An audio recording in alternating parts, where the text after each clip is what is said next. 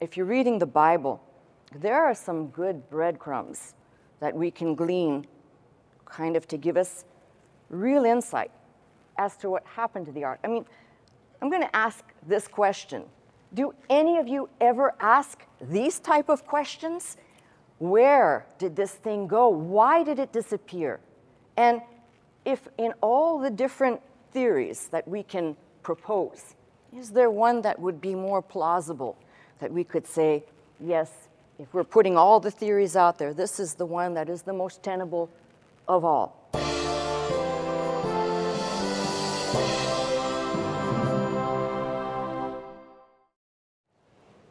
In 1981, film and movie director Steven Spielberg took us on a fantastic journey back to the year 1936 when explorer and archaeologist named Indiana Jones was hired by the US government to find the Ark of the Covenant before Adolf Hitler did. It was a fantastic, when I say fantastic, as in fantasy concept.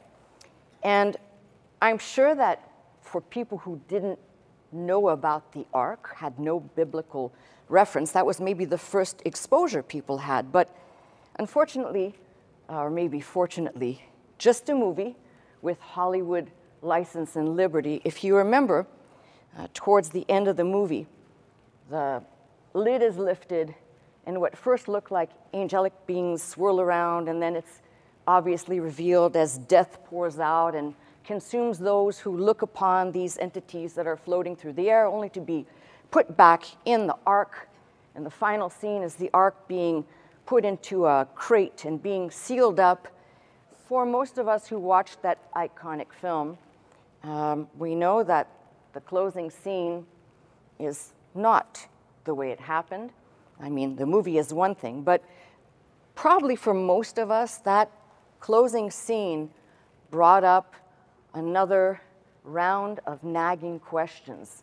What happened to the ark? You know, if you watch programs on TV like Ancient Aliens, and you know, listen, I gotta hand it to some of those folks who took what we would watch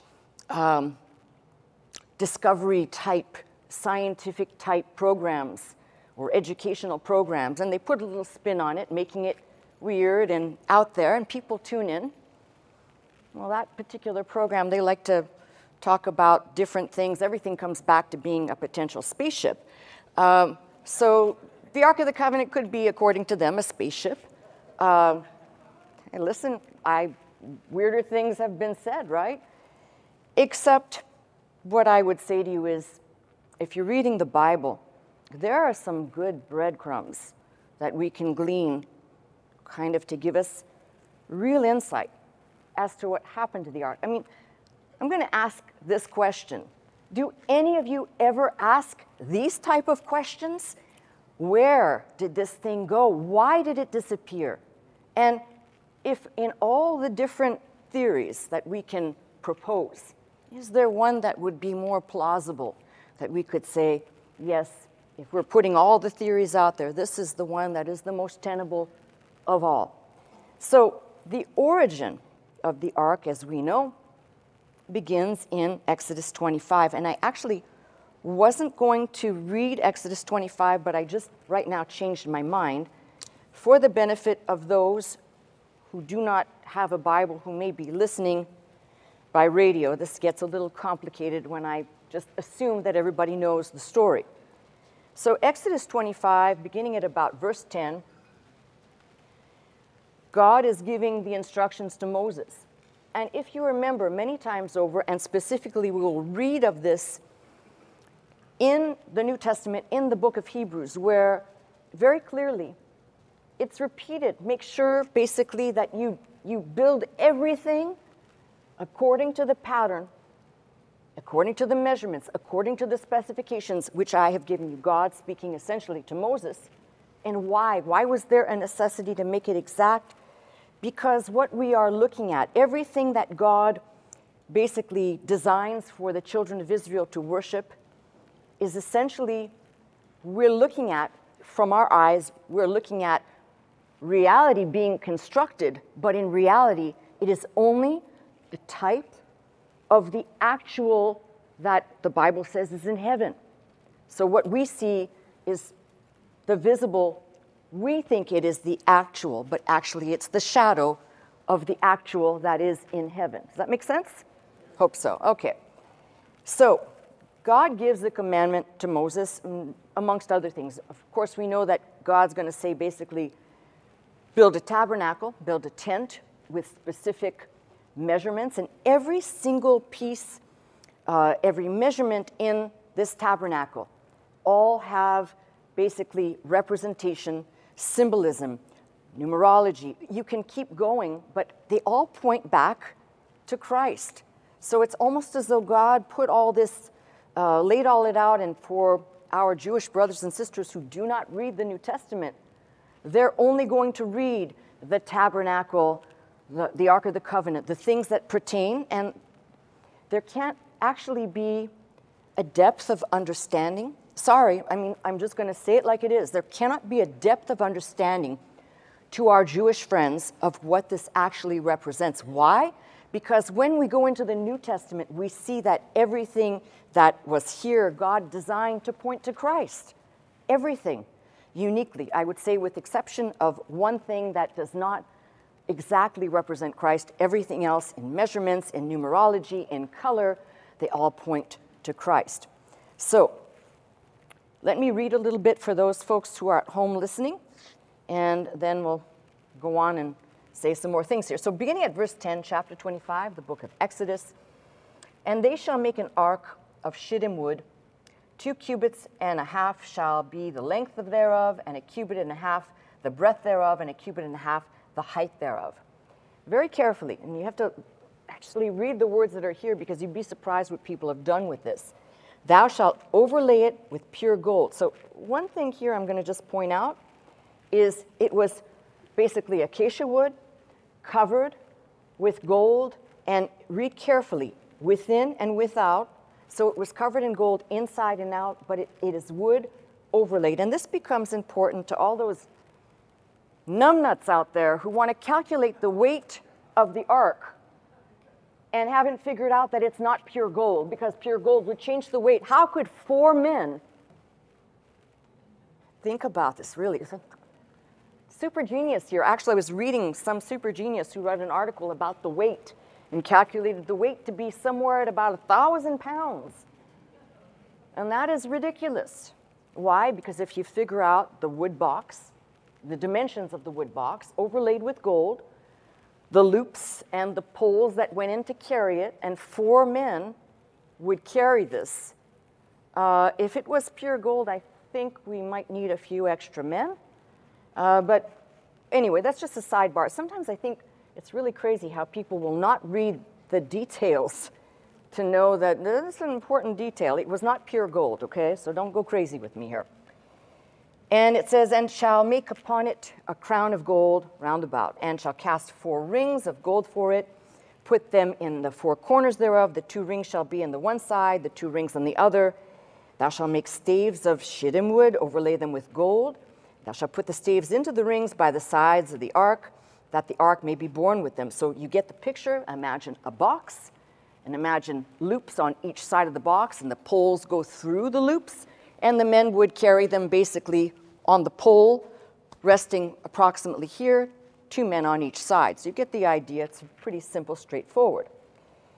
Thou shalt put into the ark, the testimony which I shall give thee. Now, 3 things will go into the ark. The testimony, which will be the second set of the 10 commandments. The first set was broken in the hands of man, which I don't know why. When people analyze that text, it should be enough to know the picture of the first tables of stone being broken in man's hand, really representative of man's inability to perfectly keep the law. But nevertheless, 3 things will go into the ark.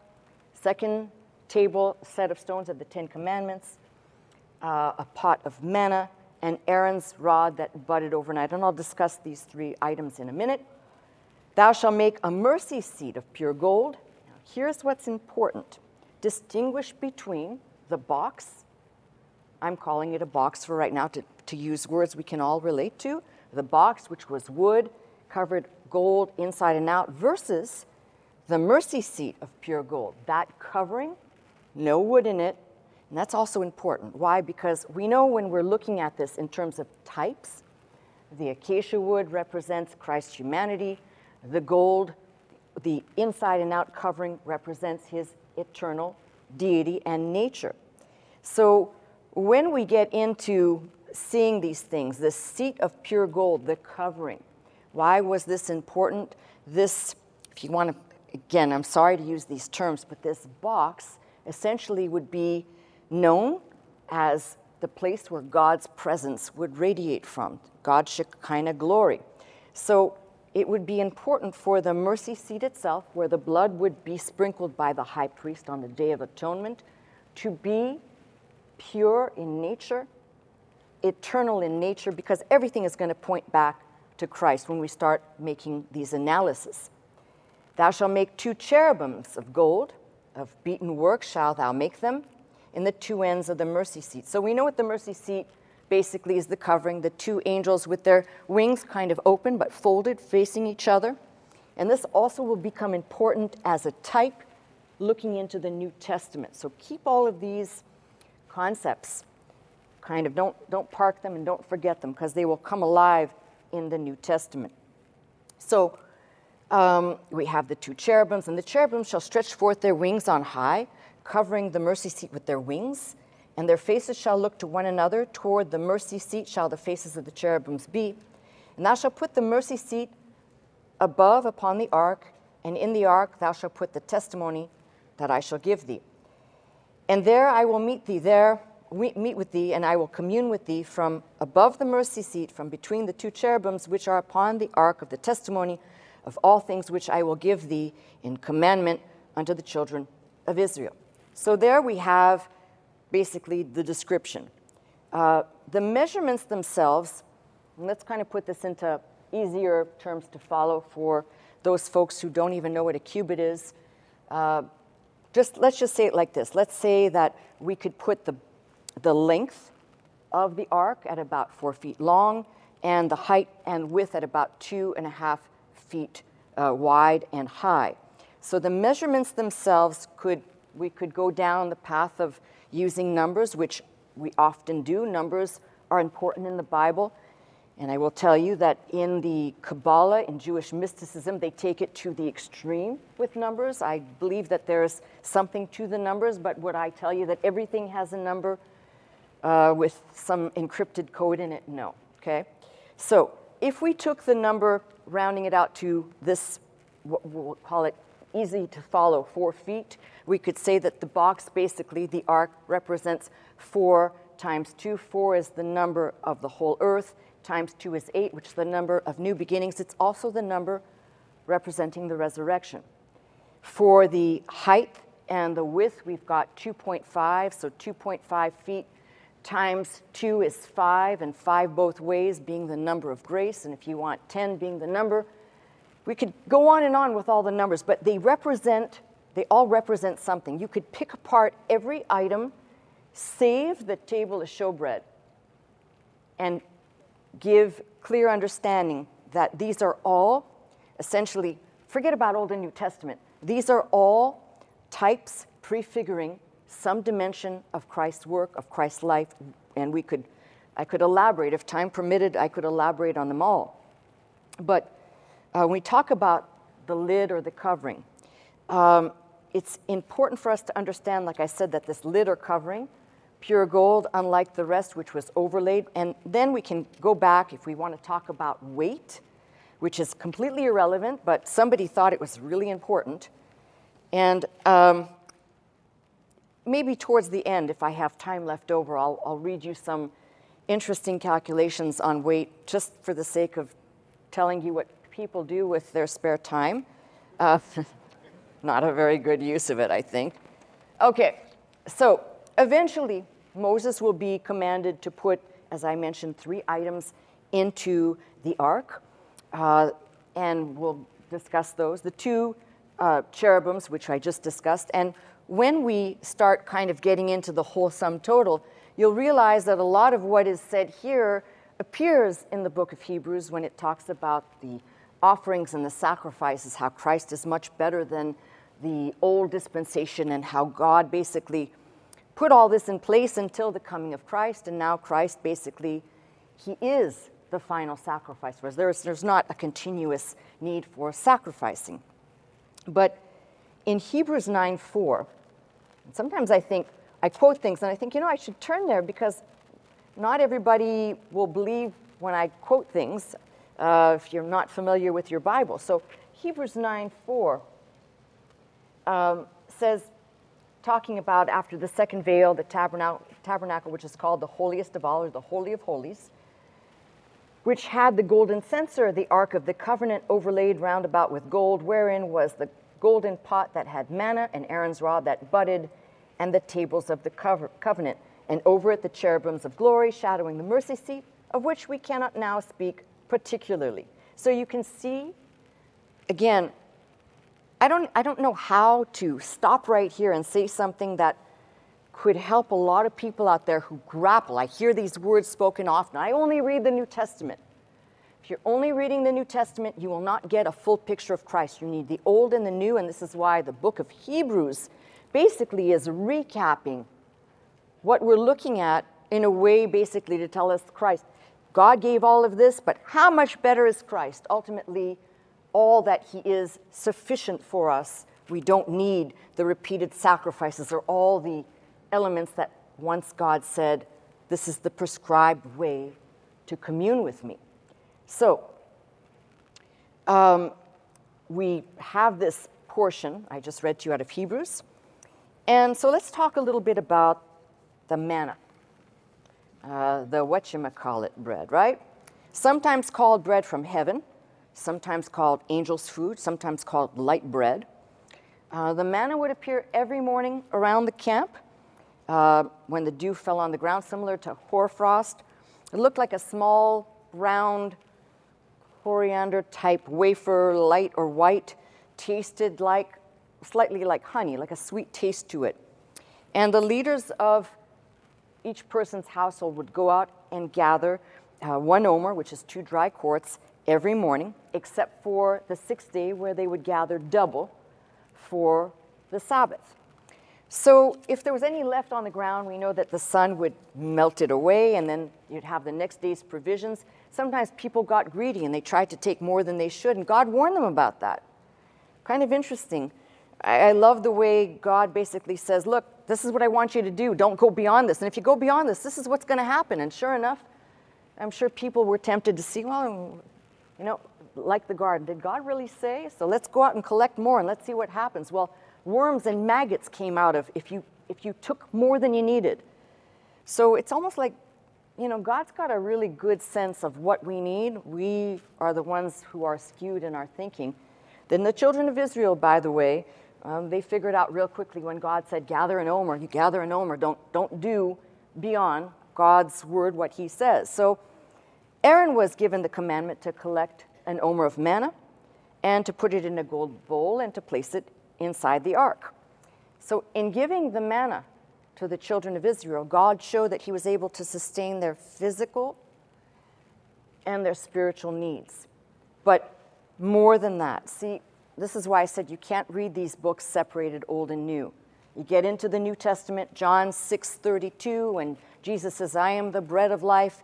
And this bread of life came down from heaven to be basically our sustenance. Here we have the picture of the manna, God's provision coming down every single day, actual food that God provided while they were in the wilderness, while they were wandering. So the manna does foreshadow Christ in many ways. The manna was provided in the wilderness, not in their homeland. Eventually they would cross over to the other side and be in the land that God promised. But the manna was for their wilderness wandering during the 40 years, which represents a complete time of testing. So it's kind of interesting if you think about this. Like we are taught in the New Testament, the disciples' prayer, right? Give us this day our daily bread. Here is every day going out to collect manna. There's so many parallels that if you think these are separate and distinct, It really is a tragedy. I'm just going to keep repeating myself until somebody actually hears me. It's a tragedy that people don't put the old and the new together. They fit perfectly, like lock and key, and unfold a lot of the things that if you only had the Old Testament, you wouldn't understand. If you only had the New Testament, you wouldn't understand. But together, they bring clarity and they make sense. The next thing that was in the ark was Aaron's rod that budded. And the story of the budding rod is recorded in Numbers 16 and 17. And if you remember, this is one of my favorite passages. It's where Korah and that band, they gather 250 leaders from the tribes. And they basically challenge Moses and Aaron's right to lead the people.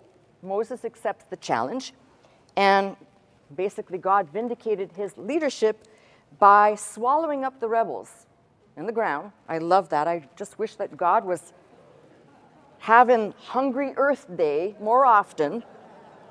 And the next day, the rest of the folks were killed by fire. Well, you know, listen, I like this. They went out, they're killing the children of Israel, they're killing the congregation. God said, okay, and fire consumes those people. But basically God, I like the way this, God instructs Moses to select representatives from the tribes. They will inscribe the tribe. For each representative will bring a rod, and they will all place the rods in the same place, 12 rods, and whoever's rod, basically, that is placed in there, that buds, and in this case, it also bore fruit, this will be the one that God chooses to be the high priest. So they all, 12 of them, gather their rods together, and the next day, it is Aaron's rod that budded and also produced fruit. Almonds were the fruit from this rod. So this was the vindication, God saying, this is who I choose, and this is the proof, and if you don't like it, there's the earth. Now, he didn't say that part, but trust me, if I was God, I would have said that. So here we have Aaron's rod that's placed in the ark, and if you think about it, the rod also represents another thing, which is obedience or rebellion towards the things of God. So it's a little kind of sidebar, but what we have finally put into the ark, the second set of unbroken 10 commandments, the pot of manna that Aaron gathered, and Aaron's rod that budded. So it's kind of interesting, all placed in the ark, and we can't say, okay, and that's the end of that, because there's several things that are recorded in this book that kind of give us the breadcrumb for us to gather and go along the way. Now, before I talk about what happened to the ark, the mercy seat, it points to Christ's sacrifice and his finished work, showing us not just the Day of Atonement, because if you remember, the high priest went in and sprinkled on the Day of Atonement. What this was representing for us is essentially not one day, but cleansing every day by Christ's finished work. So there is that for which now we are in right standing. We don't have to do, see, in the Day of Atonement, they still had to bring their offerings and offer the offerings and go through a whole set of rituals. God basically took that concept, if you will, but that's the shadow. Christ becomes the actuality. So we don't have a Day of Atonement anymore. The great Day of Atonement was at Calvary when Jesus died on the cross. So we know, as I said, we know that the ark was carried into Canaan, and they crossed the river Jordan. We read about this in the book of Joshua and how it was instrumental. I wouldn't say the ark itself, but God's presence. That's really the key thing right there. And if you keep thinking about it, God's presence with the people. Several times in this book, specifically in the Pentateuch, the first 5 books of the Bible, we'll read of this ark. Now, the Ark of the Covenant is one. We have Noah's Ark. We also have the ark that Moses was placed in. These 3 concepts actually all represent the same thing: safety within, and in this case, safety within the arms of God, safety within God's presence. The idea that with him we're secure. You could jump to Psalm 91. You could jump to a ton of places in the Bible to confirm what I'm saying, but that's the concept. The words that, even the Hebrew words that go along with this, the covering, the kapureth, all of these basically kind of dovetail into a singular concept. So if we're looking, we have clarity of the representation of the ark, and now the ark will begin to kind of make its way through the pages of the Bible. So as I started in Joshua, as I said, and we'll see the ark through 400 years of Judges. It was housed at Shiloh, and then apostasy began. So about, not to say that the children of Israel weren't always engaged in falling away and being rebellious, but it's really during the time of the Judges, so in the book of Judges, during the time of the Judges, that we see apostasy and rebellion really begin to happen. If you remember, we've got the rejection of God's prophet. That kind of is really the beginning of people turning their back on God in some way or another. We know that the children of Israel carried the ark into battle against the Philistines, and kind of think of their thought process. Some probably looked at the ark and understood its reverent presence, but I think other people looked at the ark as a good luck charm. And I think God basically saw how they were treating the ark as they went into battle, more as a good luck charm than as a sign of God's presence with them. So it wasn't too long before God gave the victory to the Philistines. They basically annihilated them in battle, and God let the Philistines take the ark. And this is one of the more comical things. You know, you'd have to have a wonderful mind to invent, to fabricate the Bible. And why do I say that? Because there are stories woven through every book, kind of interconnected, but written at different times in different places by different people. So if you're one of those people that says, I don't believe it, it's impossible, yeah, it's pretty impossible. That's why it's so miraculous. And that's why when you read it, if you're really reading this book, you're going to find that it is impossible that one person singularly wrote this. And it's impossible, sorry, I'm not saying because I believe this, you ought to think it's true. But if you really understand how much is woven together, it would take a great coincidence and a whole lot of luck for someone to fabricate and make it turn out just the way it did with all the representations and everything else. So, but back to my story. Kind of interesting how when the Philistines had the Ark of the Covenant, they take it to their temple to be housed with their god, Dagon. And that's a pretty funny story if you know the certain things that happened. But they were so freaked out by having the ark in their presence because all kinds of stuff was happening. And eventually, these Philistines figured out, it's the ark, let's get rid of it because it's messing us up. It's doing all kinds of, you know, they had the sense that the children of Israel actually didn't have, if you want to go down that pathway. So they want the ark out of their midst, and they return it to the children of Israel. I really like that idea. Like, oh, we don't want this thing. So it first went to Gath, and the men of the city there were afflicted with sickness. And then it went to Ekron, and a similar situation happened. Then it was loaded on a cart and hauled by 2 cows to Beth Shemesh.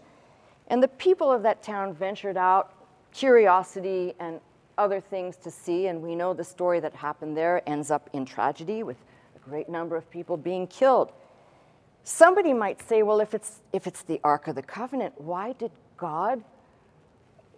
he put, we'll call it this sadistic concept attached to it, to look upon it, to touch it? Because God said, and this is the thing that people seldom grasp, they'll spend their time spinning their wheels about why. Because God said so. God said, don't touch. And God doesn't have to explain. See, this is the thing we all get wrong. We might have to explain to one another. God does not owe us an explanation. You can say, well, that's not fair. Well, there's a lot of things in life that aren't fair. He does not have to explain it to us. And guess what? There's a lot he doesn't. And that's why you have people that come up with some of the craziest ideas. But what I like about this is that if you really see kind of how the ark was being understood, it's not until really the time that David sees and secures and basically places it in a tent on Mount Moriah until the temple that Solomon would build is complete. So it's kind of interesting when I talk about this ark. 70 years of this ark would have been 20 years of Samuel's reign as Israel's judge, 40 years of Saul, and the first 7 years of David's reign in Hebron. So we think of the ark, we tend to think just David, but there were other hands involved and other people. So it really is kind of radical to see that this ark, not only, until we lose track of it, it was sometimes venerated, sometimes rejected, sometimes worshipped. Some people understood what it was, others did not. We can clearly see this. When David arrives in Jerusalem, his priority was to provide a proper place to house this ark. So, of course, as I said, the pattern for the tabernacle for Solomon's temple is designed. And we know that the Ark of the Covenant would have been placed in what would be the Holy of Holies, even of the temple.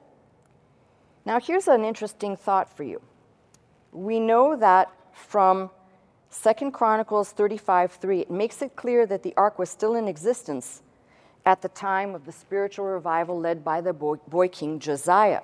So it hasn't disappeared yet. But when Josiah died, some 22 years later, Judah fell into the hands of the Babylonians, 586 BC. Along with Judah, the Ark of the Covenant, so revered, so misunderstood, so whatever, disappeared, vanished, gone. Now let me stop right here, because see, up until this time, you could say, you know all this, and you've considered all this, and you've read all this, but here's where it gets interesting. Many scholars believe that it was destroyed at that time. Others believe that it was hid. Somehow it survived the fall of Jerusalem in 70 AD. But we do know that the Ark of the Covenant was already gone, missing by the time of Christ. When Christ stood in the temple, there was no longer an Ark of the Covenant within the walls of the temple. That actually is solid. There's no debate about that. Some scholars say that when the Babylonians conquered Jerusalem and destroyed the temple, they used two passages to say this. They say that the articles of the house of God, great and small, and the treasures of the house of the Lord were taken to Babylon because of two verses, one from 2 Kings 24:13 and 2 Chronicles 36:18.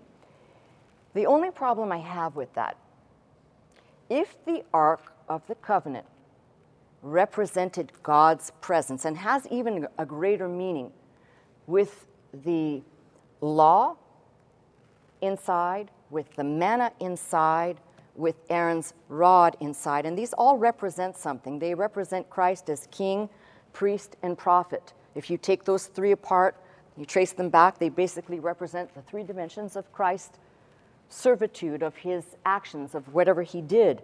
So I would say if someone is speculating that it was taken to Babylon, and the ark itself is supposed to be representative of God's presence, I highly doubt, and I'm putting highly doubt in like bold, the boldest you can put, that it was actually taken to Babylon and actually survived the trip there. See, I think that if it was captured in any way, shape, or form, I believe God made sure that it was destroyed or lost forever. And if you keep going, there are those that insist that it still exists today. But if you read Ezra 1:5 through 11, when the Cyrus decree was given for them to return, the ark is not mentioned as being brought back. Just put a period right there. There are those that will, in Jewish tradition, say that the ark was hidden underground in a vault or something like that. Okay, if that's so, then produce it.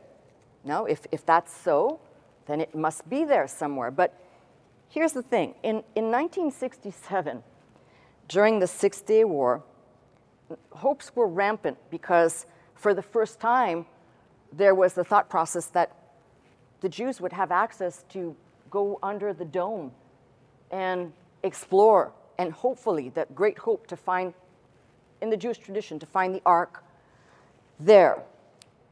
It was Moshe Dayan who decided, and I'm sorry, you may think wrong of me to say this, but that was the worst decision ever to return it. It was the Muslim authorities that basically were fists in the air to return it and basically to close the possibility, literally, until Christ returns, for that area to ever be excavated. So thank you, Moshe Dayan. But other things that happened along the way in history. There was a news story that broke in the mid-'80s. This was a group somewhere from the Midwest America that were on a trip to the Holy Land, and some guy came out and he said, found the Ark of the Covenant. And just as quick as that announcement was made, it quickly disappeared along with the group that made it into obscurity. It was just a rumor. The Ark was not found. There was another episode that happened with rabbis who were at the what is Warren's Wall, which was rediscovered, and the belief there, when they rediscovered it, they started digging because the wall basically would typically be right in front or in back of what would have been the Holy of Holies. So they started digging, and the Muslim authorities came out and said, stop, forbidden, and shut it down. So they never even got to see what was beneath there. And who knows if we'll ever get to see what's beneath there. There are other people who believe that the Ark of the Covenant is sitting in the belly of the Vatican with hundreds, if not thousands, of treasures from around the world that basically were confiscated or stolen, specifically those that were acquired through the Nazi invasion in certain parts of the world. So there's a lot of speculation. Do I believe that? No, I don't, actually. I do believe that there's a lot of stuff hidden in the Vatican, but not that. Otherwise, I think if that Ark was in the Vatican, you want to finish my sentence for me? Don't think so. One of the oldest traditions regarding the Ark is found in 2 Maccabees, written during the intertestamental period. That's 400 years between Old and New. And the thought process there is that the prophet Jeremiah fled with the Ark and buried it in modern-day Jordan. There's also an apocryphal part to this, which is if you go with those folks who believe that Jeremiah and Zedekiah took the daughters of Zedekiah, rather, to Ireland, there are those that believe that the Ark went to Ireland. And I again, there will say, no, I do not believe that either. That's maybe one of the worst theories propounded, although many people and objects ended up in other places in the world. We know that. This theory is not good for one simple reason, and I want you to think about this.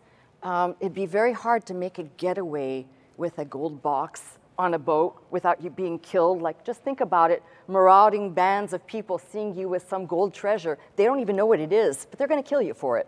It's kind of like being in LA, and this time, if you're wearing jewelry or something, they'll kill you for it, right? It's just kind of like that. Nothing has changed, right? All right, so still, we have all these different ideas. Some propose, and I don't believe this either, some propose that the Ark of the Covenant was brought to Rome. And why? Because there is what's called a frieze or a bas-relief. It is the Titus bas-relief that shows a band of what look like Jewish worshipers carrying menorahs and other things, basically in a festive procession. Some believe that, based on that frieze, that possibly it was brought to Rome. I do not believe that at all. There is also probably the most popular theory that the Ark of the Covenant is sitting in Axum, Ethiopia, in St. Mary's Church. And I don't know if any of you watch, there are a lot of programs that have been produced. They have guarded this church in Axum. There's one man who basically is the guard regarding the Ark. I'm going to ask you a question. Do you think if the Ark of the Covenant, if that housed God's presence and God's power and has all of this incredible story to it, do you really believe that one man could guard an Ark of that historical relevance and value? And let's just say that that church is not, it's locked, it's secured, but it's not Fort Knox. So really? No, I'm going to say no. And by the way, that story is based on the fact that the Queen of Sheba, who had visits to Solomon, maybe had a longer visit with Solomon and produced a child named Menelik, that the story there brought the Ark to Ethiopia and so on. However, it's not plausible. It's truly not, and I'll tell you why in a minute. I'll get to the why. I think right now I'm sounding like an infomercial that keeps telling you, I'll tell you why in a second, but you never get there, right? I'm starting to feel like that too. There is a text in Revelation 11 and verse 19 that says, "And the temple of God was open in heaven, and there was seen in his temple the ark of his testament, and there were lightnings and voices and thunderings and an earthquake and great hail." This is a future time, of course, as we know. But the question here, and it says, "And the temple of God was open in heaven, and there was seen in his temple the ark of his testament." So, scholars have debated, is this the actuality of what was the shadow here on earth, or is this something else? Now remember, in the book of Hebrews is repeated what God says to Moses in the Pentateuch: "See to it that you build it exactly according to the pattern which I've shown you." And why was that so important? Why? Because think of a mirror image. What was on earth was already existing in heaven. It had to be a mirror image. And why? Because these all typify something. They had to be exact in their nature. Fit exact, be exact, dimensions exact, everything. So we have enough theories. But why should we even care? Well, we should. Because when we read the book of Ezekiel gives us a glimpse into a future time. We have that description of the four-square city. We have the description of the temple, the future temple that will be built. And what is missing in the future temple? The Ark of the Covenant. Amongst other things, the Ark of the Covenant is not there. And there's a reason why. The Ark of the Covenant represents Christ. And if we look, this temple that will be built in the future, there will not be a need to reproduce the Christ event. The book of Zechariah says they will look on him whom they pierced and they will mourn. So there's not going to be a need to reinvent the wheel simply for the scales to drop off the eyes to recognize this is Christ the Messiah, the one you said who wasn't, is. Now, the Ark of the Covenant, I want you to think about this, contained Aaron's rod that budded overnight, which represents the resurrection, the resurrected life, the law, which Christ said he came to fulfill completely. And if we think about it, if Christ was in the beginning as the Trinity in creation, everything that was spoken came from the triune God. Therefore, the law that was in him, placed in the ark, was fulfilled in him perfectly. It had to be in the ark because no one else could perfectly fulfill it. And of course, the manna, which represents in type both Christ and Christ's provisions for the life of faith. So if we can clearly see this, Ezekiel's temple, the Holy of Holies, is essentially empty or void of the ark. Okay, Jesus has already entered into the holiest. We know that. The book of Hebrews says, basically, I even wrote a song about it, how he took his blood to heaven to cleanse an angel band. So we know he was crucified, the veil was rent from top to bottom, the veil separated us from God, had to be ripped asunder, torn asunder for us to be able to have access to God. So the partition is taken away. And in the future, this future temple, there will be no need for an offerer because Jesus has served as both offerer and offering. He served as both. So we don't need to keep going. Now, people have asked this question then, why will there be sacrifices in the temple? Why will this happen? And this is the thing that if you see it for what it is, just as we, in the course of our lifetime, God will school us by events that happen, by good, bad, and ugly, by all the things that come in and out of our lives. The people who will be basically sacrificing in the future temple, they will have to learn the lessons that we have spent our life down here in this time learning. God will basically extract obedience from. This is why, again, back to the book of Zechariah, when it says they'll be forced to celebrate the Feast of Tabernacles. We're talking about the Jewish people, or those people who refused Christ. That is basically a future prophecy. So it's important for us to see how God basically put all this together and then doesn't leave open ends. If we're really looking, I want you to think about how beautiful this is. So we know the picture of the Ark of the Covenant, where the blood would be sprinkled, basically that Day of Atonement scene I just gave you, and how this represented the cleansing of the people, the two cherubims facing each other. So you step into the New Testament, into John's Gospel, and Mary, who is peering in, and she sees the two angels sitting on each side where Jesus laid. And what you see in the tomb with the two angels, in the place where he laid, where essentially, if you want to look at it this way, the great Day of Atonement for all the world, for all the universe, happened in that grave. From the cross to that grave to the resurrection. This is why we don't need an Ark of the Covenant, because the picture of what Mary saw basically represents what we have received in the new dispensation. It's essentially the Ark, but alive. It is the Ark representing the grave that she saw, essentially, at the empty tomb. And we tend to kind of discount that and say, well, that's a wonderful depiction, but what it's saying, Jesus is and was that ark. He represents the dimensions perfectly, the resurrected life, grace, and if you want to put it ×2, in each case, adequate witness.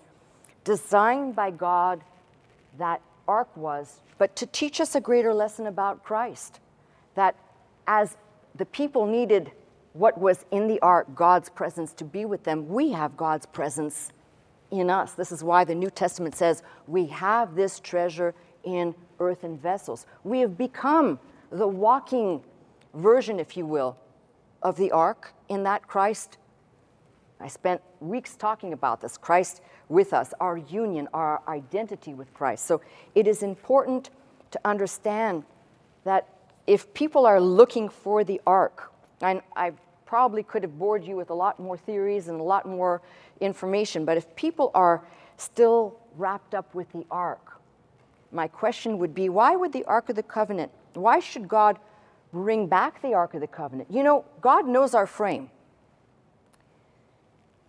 better than we do. My guess is if the ark was found, if it has not been destroyed and was found today, what would people do? They'd probably bow down in front of it and begin to worship it. And that, in that moment, becomes idol worship, not worshiping God. See, God knows what we are capable of in perverting things. So if somebody says to me, well, so that's your final theory as to why we will never see the ark again? No, that's just one of them. And I believe a clear understanding. It seems to me, when we talk about the mystery of something, we get wrapped up. I brought up ancient aliens because they always leave you. There's never anything solved on that program, by the way, right? It's just like the government. Nothing's ever solved. But, and they could do ancient aliens too, I guess, in government. But here's the thing, though. At the end of that program, they're always left with a question. Or could it be? Or is it possible, right? I'm not leaving you with a question today because the reality is God's already answered the question for us. The ark is Christ. We don't need a replica of Christ. What we need is Christ's return. We don't need something in addition to what people are already corruptly doing in venerating things. Do you think God has not seen what the last 2,000 years of church history has been with people venerating a finger of somebody or a lock of hair because it belonged to that person? And you don't think that God's going, that's idol worship. That's the very thing that I basically schooled the children of Israel over, and we're doing it all over again. This is why the Ark of the Covenant will not be found. This is why when people talk about, with great concepts, archaeological discoveries, and want to bank everything on the fact that if we could just dig up and excavate, we'll find. Well, that may be true, but in this case, let me just say it like this. How is it before the time of the ark, or perhaps in that time frame? You've all heard of the boy king, the Egyptian boy king, King Tut. How is it his tomb is sealed up, opened up, and treasures abound are found in there, perfectly preserved treasures of wood that's overlaid with gold, but it was treasure that man sought after, but it wasn't treasure of God. It was treasure of the gods. Therefore, who cares about it? People pilfered. They tried to steal and take what they could. Now, you really think if God didn't destroy or deliberately hide the ark away, that somebody wouldn't do the exact same thing, and we're back at the same place again? Could you imagine the headlines? Christie's auction house offering Ark of the Covenant. Tell me, what would be done with it if it, let's fantasize for a minute, if it could actually be found? What would be done with it? What do you think people would actually try to do? Well, the first thing when people find artifacts, let's carbon date, or let's go to some dating technique, which, by the way, for 50 years we used a certain type of technique to date things, only to find out that our techniques were faulty, and a lot of the things that we've attached dates to, you've accepted, but the scientific world says, we messed up, but we're not going to tell anybody. You have a lot of that. So all I'm telling you is the beauty of this depiction. If I at least convey one thing to you, it's the need to read the whole book together, but lift this at a greater level. When we start to ask, why can't we have tangible evidence? I've met so many people like this. I think I've told you this story before when I was working in the prisons and jails, and I would get this literally every time I went into the facilities. If you could produce a tangible biblical item from me, Pastor Scott, I would believe. And the answer to that is you're absolutely wrong and hell no, because you'd scrutinize this and say, well, how do I know it's really authentic? And let's go back to some form of carbon dating to assess what it is, only to find out that our methods are faulty and, oh, it's a fraud. All I'm going to tell you is that God actually gave the clue for us. Jesus speaking to Thomas when he said it's more blessed to believe without actually seeing, if you will. My point here is this. God laid out a whole drama, an unfolding redemption of humankind, and in it, he basically put the shadows and types the people could not grasp, they could not see it because Christ had not yet come, but we, of this dispensation, who can look back and see this all pointed to Christ to show us there was something better coming down the pipeline. You're reading the book of Exodus. when God gives the instructions, build a tabernacle, and this is what you're going to put in it, and this is how you're going to do it, and this is all the prescribed ways. Versus look at us now. We stand in the new dispensation, and all we're asked to do is exercise faith, nothing more, nothing less. So for some people, that's just too simple. That's just too easy. We need some complicated thing. We need something to hold on to make sure we can tangibly figure out this is real. But then if that's so, my friends, why do we need faith? If you can grab hold of something, faith is not required. And this is predominantly, this does require somebody to step into this realm and say, I accept this by faith. But don't just take that, it's in my mind emotionally. Take the time to go through this book, a journey like I just took you on, to show you from when God started this process and how he intends to finish it. And you'll see pattern after pattern of God saying basically the same thing over and over and over again. And if I can just kind of get the great extraction out of this, it's that we don't need to go to a box with something in it. Why? We have become the container.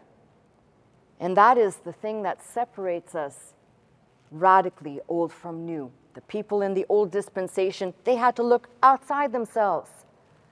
We have received from within. And if you think about it, the Ark of the Covenant, I come back to this to say, the Ark of the Covenant, for me, is a beautiful depiction of Christ hid, if you want to put it that way, or Christ who is not visible in me to you, but just like the ark, when closed, the presence of God is there. Just like that, except here, God only says one thing. Take me at my word.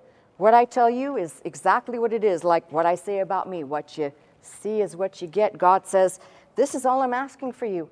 I'm not asking that you repeat ceremony after ceremony.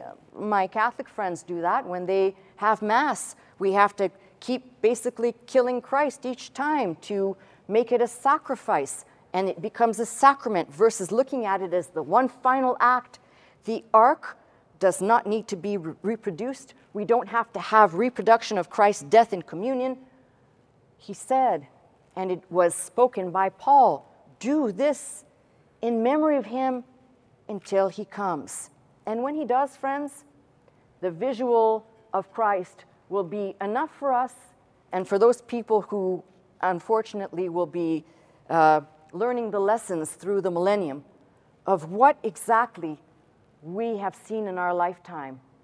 Jesus Christ was that ark in the beginning, and he will be the ultimate ark in the end, as the earth will suffer in turmoil and tribulation. But for those who trust in Christ, safe in the ark, you and I will be, and that's my message.